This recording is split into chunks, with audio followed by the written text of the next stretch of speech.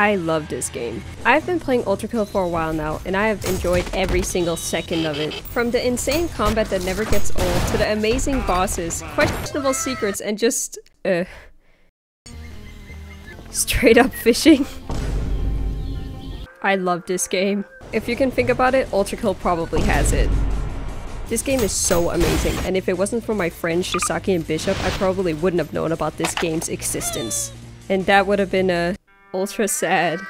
I won't be going into a lot of details like lore and so on in this video, because there are great videos out there that explain it. I'm just gonna talk mostly about my experience on playing the game and engaging with the community. So let's get into talking about my ULTRAKILL experience.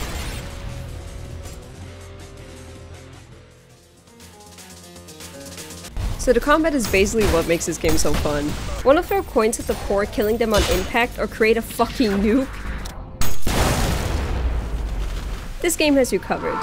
The combat is so chaotic, my frontal lobe cannot even comprehend what is going on half of the time I'm playing. But we play as a silly little guy named V1. And V1, well, has a lot of weapons. V1 has 5 weapons, 6 including his arms.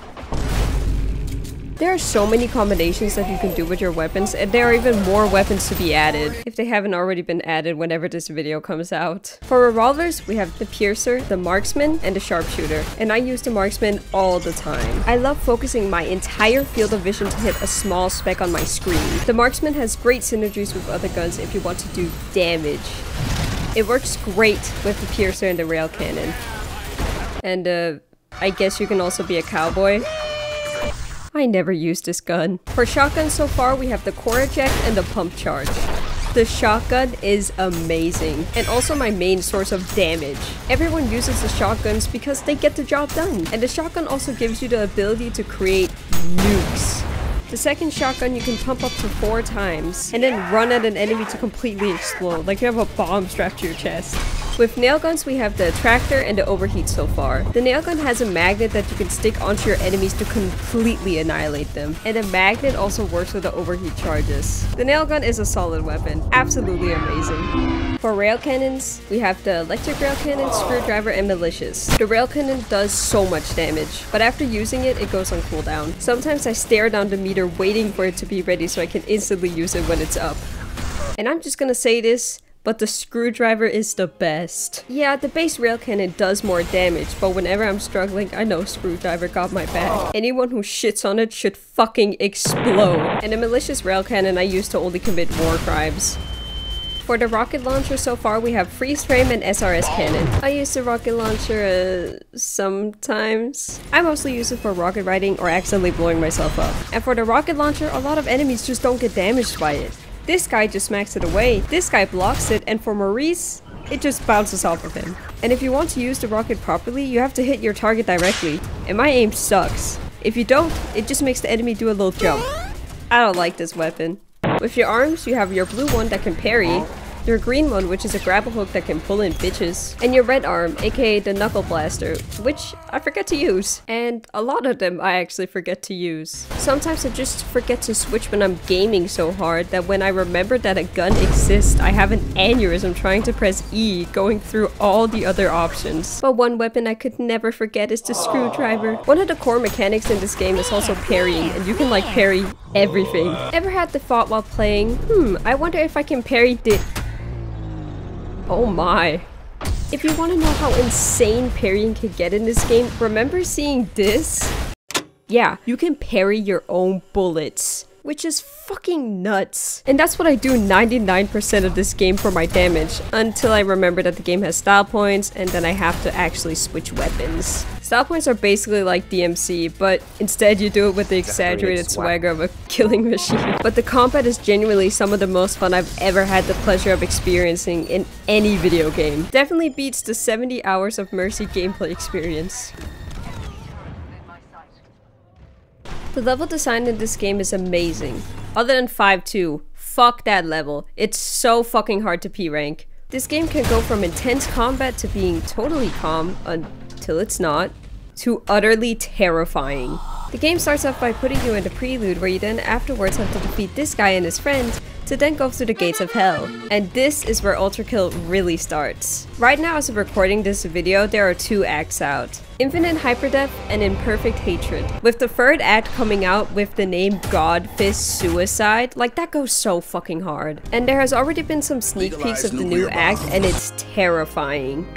Levels in this game are separated by layers, with there being 3 layers in each act with some secret levels sprinkled throughout the game. With Act 1 having Limbo, Lust, and Gluttony, and Act 2 with Greed, Wrath, and Heresy. Some of my favorite levels are Death at 20,000 Volts, Claire de Lune, and any level with Gabriel. For the levels I hate, A Shot in the Dark because fuck that last room, and all of fucking Wrath. Except Leviathan, he's pretty chill. But some of the best levels in the game are the secret levels. Most of the secret levels in this game are pretty calm. We have puzzle solving in Limbo, a dating sim where a female version of you talks about nihilism that you also, by the way, can buy an official body pillow off their merch store.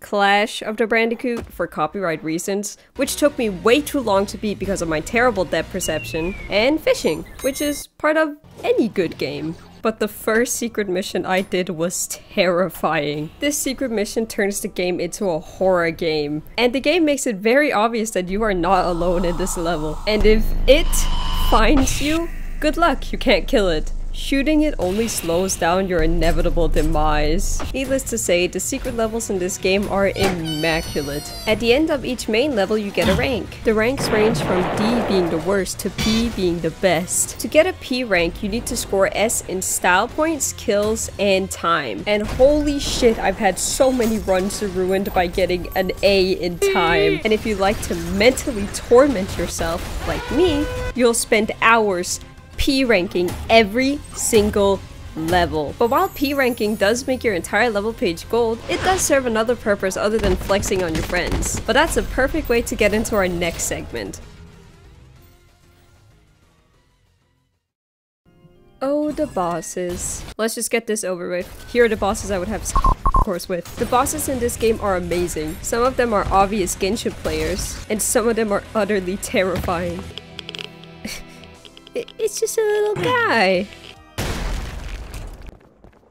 The bosses in this game give you a great challenge. One boss you can bribe with money and he'll let you pass, unless you have to P rank the level. There are a lot of bosses in this game, but I'm mainly gonna focus on the ones that are at the end of each layer, except Leviathan. Fuck that fish. I think one of my favorite bosses, besides the obvious, has to be V2. Our first encounter with V2 is at the end of Limbo, and it starts off like this.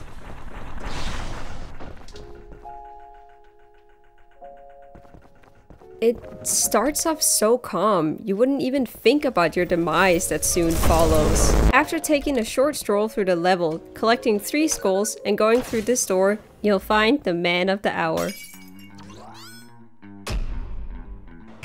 Or you could also just jump through this window. V2 is basically like you, except he's sus. V2 has the same movement and uses the same guns as you. And holy shit, I struggled with V2. V2 knows all of your moves. If you try to get too close to him, he'll back up. And if you try to distance yourself, he'll just lunge at you. So you have to actually use your brain to win against him. Or use the power of coins. But after defeating V2, he ends up running away like a little bitch. But hey, at least he got a new arm. Oh, and don't worry, this isn't the last time we see V2. V2 shows back up again at the end of Greed, where man is just sitting there menacingly. V2's second encounter is tougher. Equipped with new weapons and having some new tricks up his sleeves, he is way stronger than when we first encountered him. You shoot a coin in the air? Well, guess what? If you don't manage to shoot the coin in time, V2 will shoot it for you. But after depleting his health bar, V2 runs away again. But this time, we won't let him get away. V2's second phase has a sliding down a fucking pyramid. This fight is so cool. Until he slips on a pebble. And after defeating him, well, I don't think we'll ever see him again. One of my favorite things about our second encounter with V2 is that if you punch him with his own arm, he gets enraged. The last layer of Lust is where we'll find our next boss, where we have to find skulls to progress through the level. But on our way, we meet the hand that just kind of slaps around until it dies. After that weird encounter, we can finally place down the skulls and be done.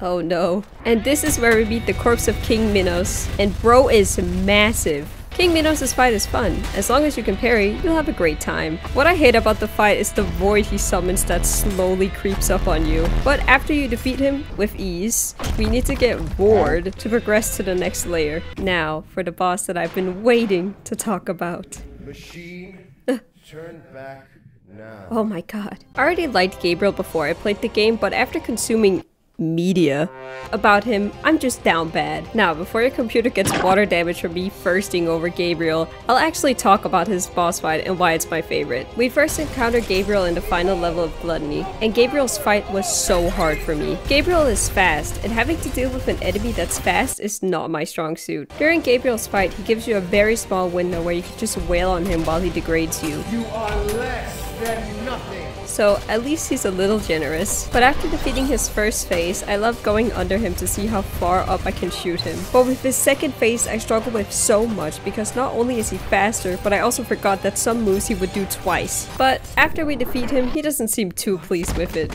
So bro just dips out.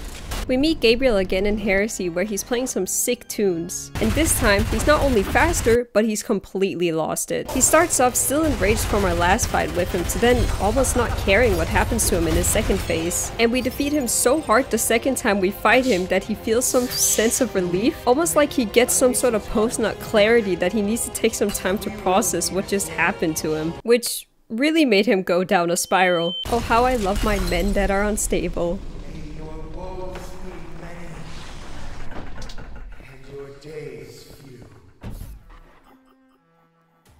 Now, remember when I talked about P-ranking every level in the game wasn't only a flex on your friends, but actually served another purpose? Well, that time has come. Now, if you're brave enough to P-rank all of Act 1 and 2, you get access to the Prime bosses. Minos Prime is so hard. Before you can even be graced with the presence of Minos, you gotta defeat Flesh Prison. And I fucking hate Flesh Prison. Flesh Prison throws so much shit at you that you gotta micromanage that it gets so overwhelming for me. You gotta dodge projectiles, beams of light that are massive, and remember the orb from King Minos' fight? Yeah, that thing is back again, stalking you. Flesh Prison also has these eyes to spawn like every 5 seconds, and if you don't kill them, Flesh Prison will just gain back its health from the eyes. But once you defeated Flesh Prison, the real fight begins. Oh, Minos Prime. Hope you've been parrying this entire game, because if you haven't, you're so fucked. Most of Minos' attacks are parryable, which I miss all the time. Most of the times I slide around like a maniac to see if I can dodge his moves, while shooting coins at him hoping my doubloons will make him stop. But each time I get knocked down, I get back up again. I memorize his attack patterns, remember to parry his gritters, getting better each time just so I can parry every single attack. Then I get to the second phase where none of that shit matters because his attacks are not parryable except the snake, which I always fumble. Having to use your parry to survive and then having that ability stripped away from you in his second phase is brutal. But after I defeated Minos, my hands were shaking so much with adrenaline that I basically contracted Parkinson's. Such a good fight, but you'll never see me P-ranking that shit. P2 fucking scares me. While P1 wants you to defeat Flesh Prison to get to Minos, which is so easy, P2 wants you to go against the entire ULTRAKILL cast just to get to the boss room, which honestly makes me scared for what P3 is gonna be like. But I knew I had no choice. If I'm gonna make a video about my experience with ULTRAKILL, I knew I had to defeat the current hardest boss.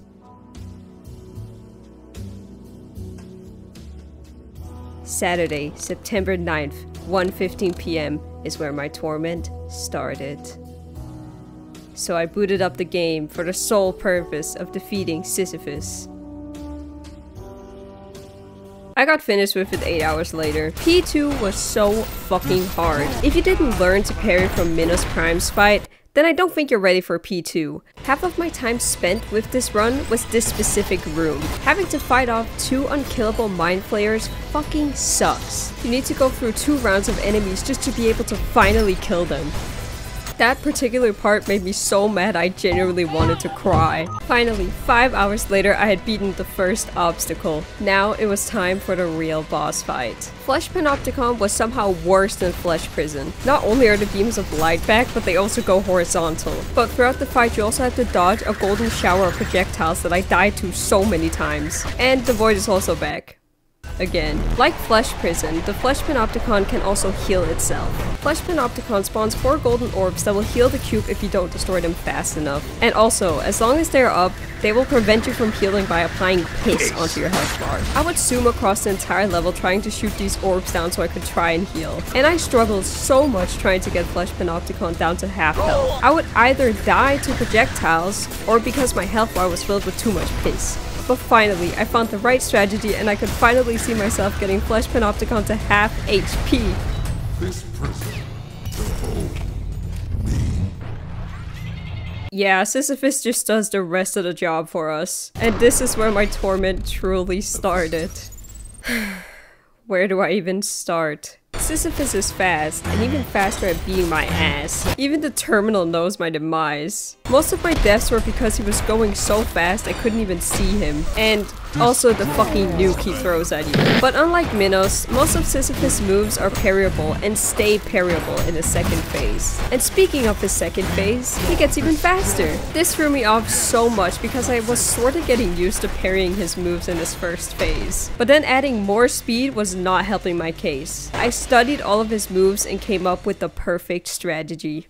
Brute fucking force. At some point, I couldn't give a shit about strategy. My brain was turning into a pile of mush just trying to keep up with him. I just ended up throwing everything I had at him in hopes that it worked. I was so tempted to leave his fight so many times, but I kept on trying over and over again. But with the combo of my willpower, saw blades, my screwdriver rail cannon, and 3/4 that I planted into his skull, I finally did it. My heart was beating so fast I thought I was going into cardiac arrest. 112 minutes. Or more like 230 because I accidentally rage quit in one of my previous runs. And 250 deaths, which I honestly thought was going to be higher the way my ass was handed to me. But I had finally done it. I beat the hardest boss in the game in 1 day. Also, I'll never P-rank any of these levels because if I tried, I'd go fucking insane. ULTRAKILL is an amazing game, and I recommend it to anyone who likes fast-paced games, a banger soundtrack, and men in armor.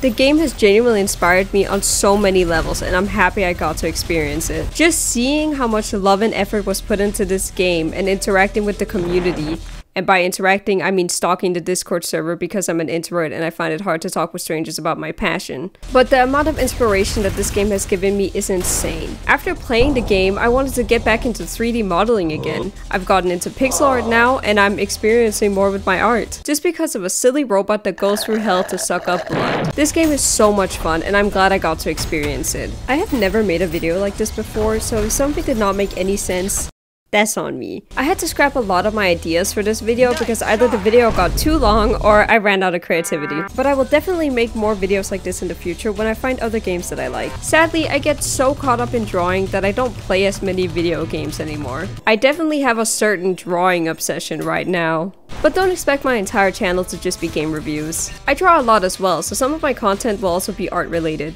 But what I can say is that my next video will also be ULTRAKILL related. But thank you for watching. If you want to see more of my art or more of me in general, you can follow me on Twitter because that's where I'm mostly active. And I'll see you guys again when I decide to get off my ass to do another video project.